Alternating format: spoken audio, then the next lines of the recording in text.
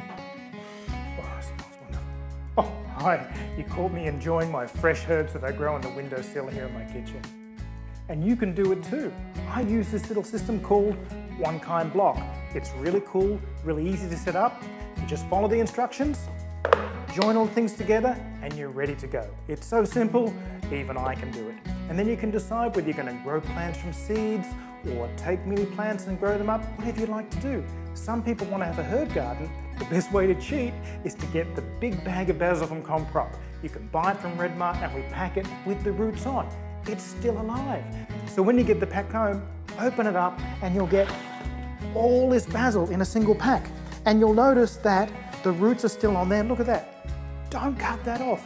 This is wonderful. The stronger the root system, the better chance the plant has to survive. So just take it all out of the packet and load it into your system like this. You know, you could even just put it into a vase into your kitchen as well, but this is a fantastic way of setting up a garden with this One Kind block and getting a little herb garden up and running really, really quickly. You can see this takes zero skill. Very, very simple and easy to do. And there are instructions on the One Kind Block website on how to do this sort of thing, where to get nutrients and how to keep your plants growing and keeping them healthy. Look at that, how quick was that? Enjoy your ComCrop big bag of basil with the One Kind block and grow your own herb garden at home today.